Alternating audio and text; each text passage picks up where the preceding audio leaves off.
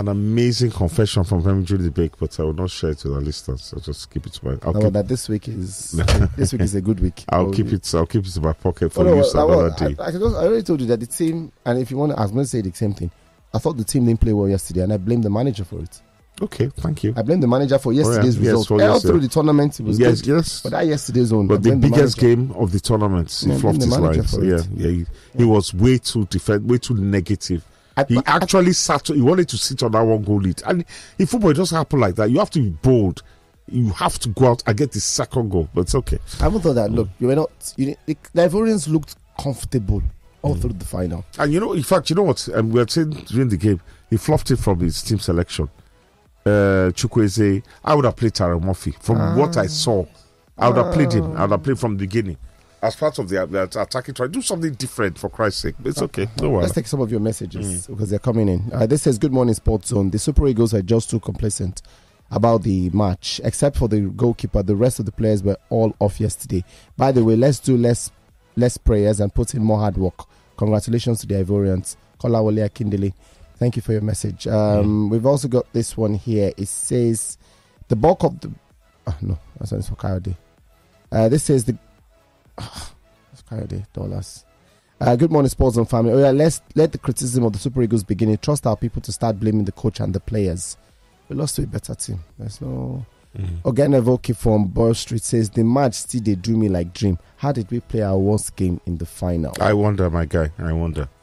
Obijuru George says, please, no one should come here and praise our boys or our coach, please. I can't imagine a team to play instead of their strength to their weakness. What made it look like? We made it look like a group match. Obijuru. That's very harsh, but as I said, you know what? Someone has to win, someone has to lose. Because the reason why you're upset is we made it to the final. Imagine if we had done the standard thing Nigeria would do, lose before the final. And you say this, I understand, but we got to the final. We got to the final, which is something. We fought, we battled. Especially, in fact, I think our most impressive game, and then, we had a couple. What was it? Cameroon was really good. Angola was really good. And then the second half against, in fact, South Africa were really up for Cote d'Ivoire, I thought the previous game against Cote d'Ivoire was good. Cameroon was good too. Let's take some more phone calls.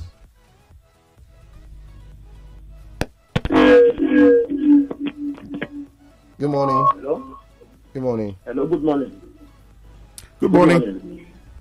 Good morning, Uncle Shege. Good morning, Femi. Hey, Mr. Fowe, what's up? I'm fine. How are you feeling this morning? Well, we bless God. We bless God. I want to congratulate the Super Eagles. I think they did fairly well. Like you said, we never expected that they will get this far. But there's something I want to say.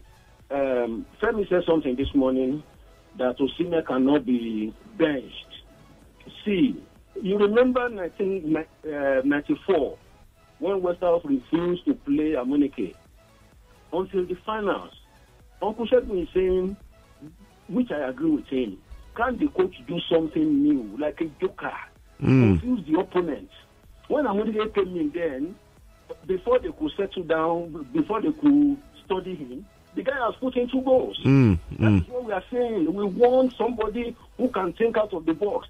All the Ivorians did, they studied our system, our only system. Our only system, yeah. Our only system. And they exploited it. And we have no answer for it. Yeah. When we should have come up, we couldn't come up with anything.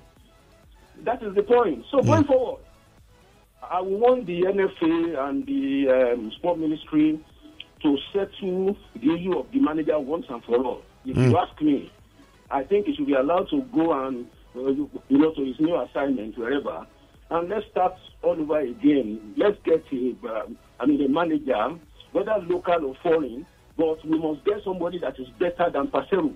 Not like Kenneth Rowe. We must get somebody that let's get a progressive coach. Yeah, I hear you. Thank you very much. Thank you, Topper. God bless you. Topper is a very... sorry, I take it over. Okay. Good morning. Good morning. Good morning. Oh, sorry, we lost that. Okay. That's another one. Good morning. Hello, good morning. Try this. Hello. Good morning. Yeah, good morning. Good morning. My name is Thomas, calling from the Peseiro Island. All right, Thomas. Good morning to you. Yeah, so good morning. Yeah, concerning the yesterday match, I say congratulations to Cote d'Ivoire.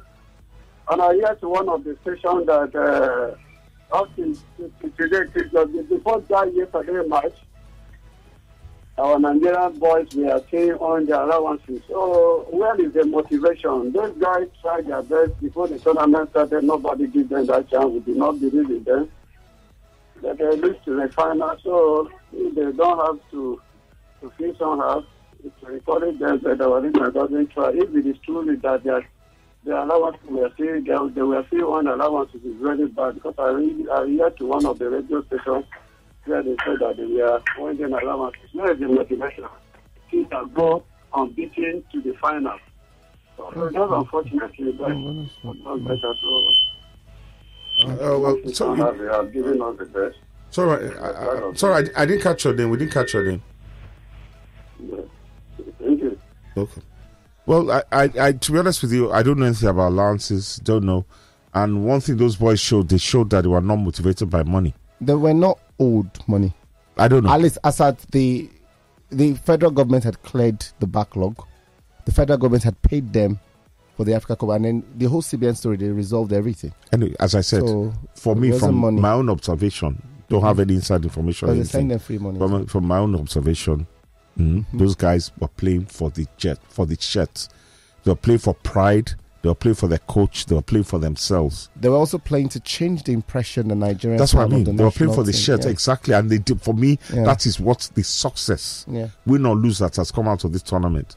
The only thing, as Topper said, I agree with him 100%. I think in the final, as important as if what you might call it, if Peseiro was auditioning for a job, he passed all the final stages, but the final interview, you understand, I think he flopped his lines because he was not creative enough. Tyrell Murphy's coming on, because how did we win the game against South Africa? Look how bold he was. Towards the end of the day, bringing on those substitutes that were going to take penalties. Yes, that was bold. Murray was cold. Tyrell Murphy had to, all of whom took and scored penalties. Then Tyrell Murphy showed enough in the game itself with his incredible pace and everything. Use him. You see, went for this Tweedledee, the twins of Moses Simon and Chukwueze. You understand? Who have had moments of brilliance, but generally been kind of. In fact, Simon has even tried, but I think Chukwueze has been very, very average in this tournament. One of the things Tokpe mentioned was not drop Osimhen. Like, he thinks the manager should do something different, which includes drop Osimhen. And I go, it's difficult because based on what the manager sees in training, it's almost difficult. Even if you have Osimhen 70%, you'll play him ahead of a fit striker. I may not, as Riley said, it's a risk to drop it, because you're obviously hoping that he will explode. But where I quibble with Peseiro was the starting lineup where he picked Chukwueze over Tyrell Murphy. I would have played Tyrell Murphy on the left or the right. Okay. Definitely. And then in the second half, I would have made changes at the beginning of the second half, because it was obvious to all of us that can see that Cote d'Ivoire were the better team. They had more territory, they had more possession, they had more shots on goal, and invariably and inevitably we're going to score, and that's exactly what happened. Nigerians are very difficult. So this one says, how can you say the Nigerian midfield was as... I can't read it. I can't read the first part. No, it's not me that read this first part. But the second part I read. This is from Chief Udo. It says, the Eagles were not fantastic from the beginning. It's just grace that was carrying us, because we weren't scoring as people that want to win. And when they met a desperate team, they capitulated. They have the players, but the coaching was the problem. Chief Udo, I disagree with everything you said. You can't get to the final of a competition, and not have. You see, for me, where I'm calm this morning, we beat two of the teams I detest most in Africa, Cameroon and South Africa. For me, I'm okay. Ghana in proxy, we use Cote d'Ivoire first win to give the Ghana. Exactly. You understand? So how do you feel listening?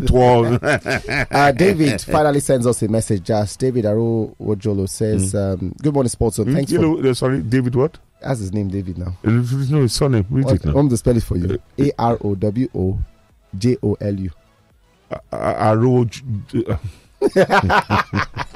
Okay. He says, thanks for the prediction opportunity. I had fun with it. Big ups the Eagle. David. The Eagle didn't win the prediction now.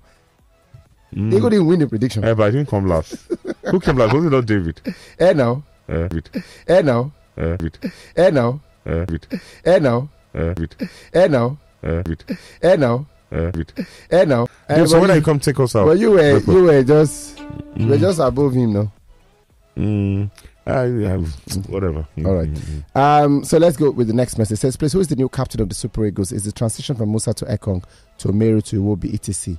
From Mr. Olu? Good question. First things first, we don't know whether Ahmed Musa and I'm talking about Ahmed Musa and Omeru have actually retired. Yeah, we don't know yet. But if they do, then of course it'll be out and out to Ekong. And we don't know if Ekong is going to retire. And we don't know what Ekong's plans are. I think we have to just wait to see what the NFF decides. I think let it just settle. Let's about the coach about. Let's just wait and see. All right. Yeah. Phone calls. Hello. Good morning. Good morning. How are you? I'm very good. Sorry, what's your name? Thank you very much. Yeah, what's your name and where are you calling from? On the line. Hey, what's up, G? How are you? Very well, sir. Good morning. Morning. Lamentation. It depends now. It depends. The thing they pay, no. The thing where they give us joy, and now they turn it to another thing for us. It is well with us. Firstly, let me start my own lamentation. Like what you said, Uncle Shegun, you are not a coach, and you are seeing this thing. Yet our coach that claim to know that have the technical and tactical I don't know what to put it. Knowledge or what I went knowledge there, just complaining, shouting on referee instead of you to calm down. Look at what is wrong with your team, and you did not do that. I don't know where that thing was coming from. How will you start Chukwueze that you will not even help the defense I want to play. Defensive game you want to play. Chukwueze does not help, I know at all yesterday. Point. If he was a match very well, Chukwueze did not help him. That's why I know was like overworked. Free gift to Dangari. So I don't know. I don't just know where we will start from now. Some people are calling for the sack of the coach.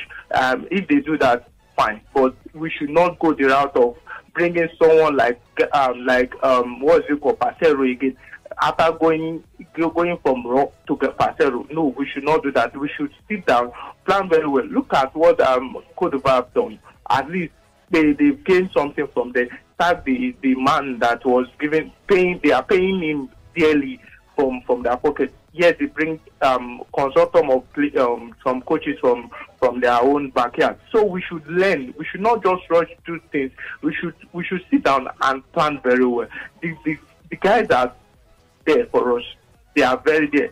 Those people that are even outside, they want to come to play for Nigeria. But we should sit down and plan very well. Some people are blaming Iwobi. I will never blame Iwobi because the tactics of the coach rub on all the players. Iwobi was not given the fair hand to play. We know Iwobi to be a attacking midfielder. Yes, he was playing as a defensive midfielder. When he carry the ball to the other opponent, he will lose the stamina and lose the ball. We should. I don't know. Femi will come here to be defending this man. He doesn't know Jack. I'm telling you, he doesn't know Jack. It's well with us. Let's move on. All right, Pele. That's a very pained Nigerian fan. So very good one. Let's take another. The way we are giving away possession. Hello, good morning. Hey, Baba Beji. It peppered me. I said I don't even watch the after match, and I just off the TV, go bed. I just went to bed. On the lighter note, supporters club, most of them they play yesterday now. We don't call the guy. You don't see that stadium. I love you. You don't see that stadium. In fact, we shall say Chief go watch that match. Guy. Did we really want to score more goals yesterday? Or we wanted to defend that one goal? We wanted to defend that one goal. And that for me is a pity. They keep piling up. It was obvious now. They keep coming at us. There was no way they will not score now. Of course. Pressure the boss pipe. At the point, I just tuning to Sky Sports. I was just watching how Arsenal take this match West Ham. So I was trying to avoid it because I know the second half just started. The Sky Sports man still bring me back to the half where they run for.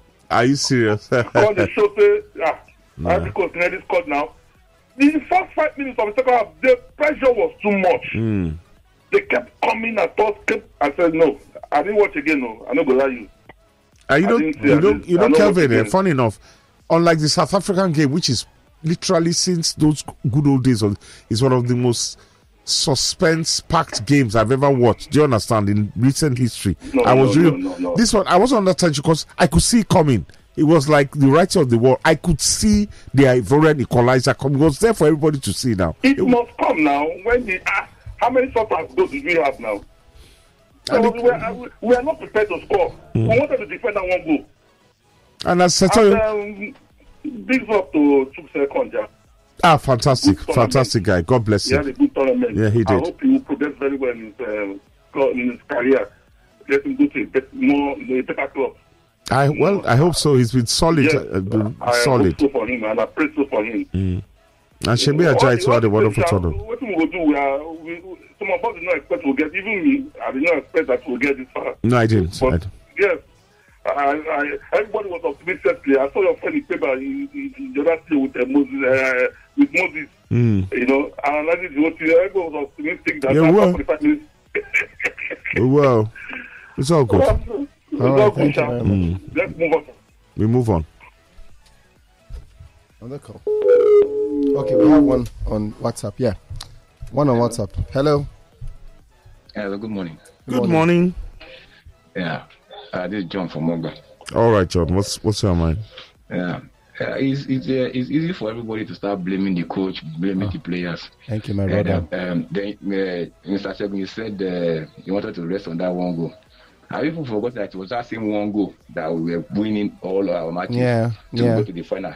Then all of a sudden, it's a bad tactic now. Wait, John. John. Hold on a sec. I disagree with you. You know why? Those other games, did we not create other chances? Is it that one goal we slept on, or we tried scoring? We tried to score other chances.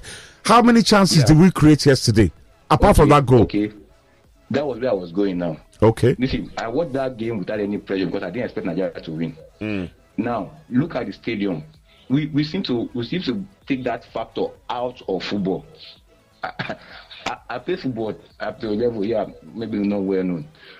That 12th man that you saw yesterday was not just 12. That took its toll on our players, and they still tried. Now, that has been our tactics. The other match, I will score 2 goals. How did it come? It wasn't like we came out, we just came up. So the man was like, let's hold on to this. But the pressure, even from the first half, the pressure was on us. Now, it wasn't like we lost because of tactics or anything. We lost because the Ivorians played better. Way better. They were out. They were ready to smell blood. They were out for everything. Go watch that game now. After yesterday's pressure, now go sit down and watch that game. You see that there was no way we could have won that match. They were out to win. They did everything possible. So it's not our boys. He said Chukwueze. I forgot that goal that we scored. It was Chukwueze that did that flip that went to nobody's seen that one. So it's not about it. They couldn't have played more than that. If you like, use somebody else before Osimhen, then bring Osimhen in second half. You can see what that guy was doing with Osimhen. They were ready to wound anybody yesterday. So, and that was the football, because they were home, they had the crowd, they almost have the officials behind them too. Not that I was saying the officials were, but they just believe that they are home. So they were all out for that game. So let's not blame our boys. Yes, they are a little, each here and there, but there was nothing we could have done. Okay. Well, thank you. It's your opinion. I totally disagree with you, but hey, it's your opinion. All right. Okay. Let me read a few messages because there are quite a lot of them here. So I'm just going to go through a few sequence. This one here says, I say well done to Super Eagles, though we didn't perform to the optimum. I hope we learned lessons moving forward. Well done, guys. Good job you're doing. God bless you. Olumide from Ogba. This one here says, good morning. I hope Super Bowl organizers observed a minute silence in honor of the late Wigwe before the commencement of the game. This is a game he had followed late for many years. I was on his way to watching the game before tragedy struck at the weekend. The organizers should even rename the game after him. If not, that means the whites don't appreciate the effort of the blacks. Was that guy? Is he really serious? Or who are you? Are you asking the message sender? You? The guy that sent the message. I'm going to let you respond to the ego. I have nothing to say. But it's a sad story. What happened at the weekend? Yeah. But I just want to go back to what John said. So is John now saying that once you come up again, so why play away from home?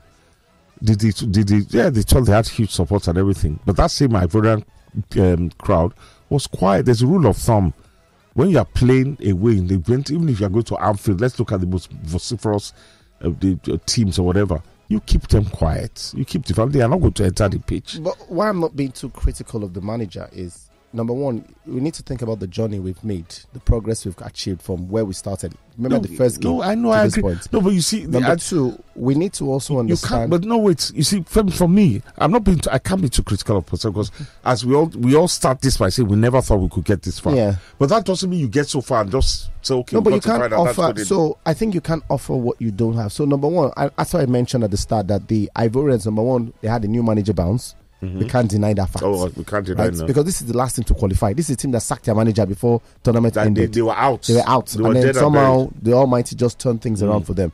But when we got to the final, one thing everyone can agree with is that we looked tired. We looked like as if we're just not there. Our stand-up performance. Ademan Lookman has been one of our stand-up performers. Osimhen has been running. Then that is the manager's job to refresh the team. You can't. I agree, and that's why I agree with you that maybe in previous games the manager. No, you know what? Any which way, I will not necessarily. But I think on the day, whether we played the whole station or not, I think with our performance on the day fell short, and I feel that the manager could have done better. I feel like if we even played this, if we played South Africa or DR Congo, probably may have still lost that final. With the way we played yesterday, we're playing something we almost different. lost it. South Africa almost did it. They almost did us in the semi-finals anyway. So maybe it was, we tried. Remember, South Africa had a very glaring opportunity at the end of extra time. So let's go back to phone calls. What is that? I don't know what that is. This one here says, good morning, guys. This is Shegun from Ichigbo. The Peseiro lovers, Charles and Femi, can now see that he isn't what his onions. With all his talent, he couldn't win AFCON. He should be sacked. The late Stephen Keshi would have bowled with his team. Now we chop him. That's harsh. That's harsh.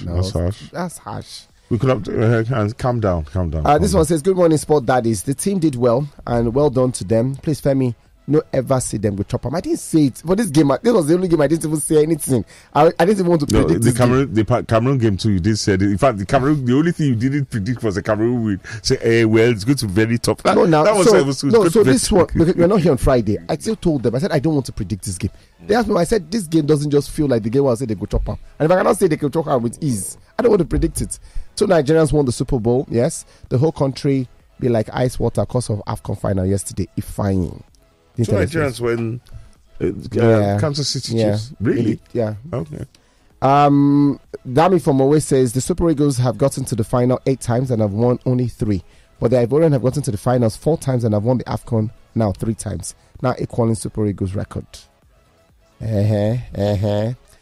Austin says, good morning, guys. It's a roller coaster all through the tournament, but the fact still remains coach really matters in football. We saw that against Argentina in the World Cup, and this too. It's all good though. It's what the dream. Football truly unites.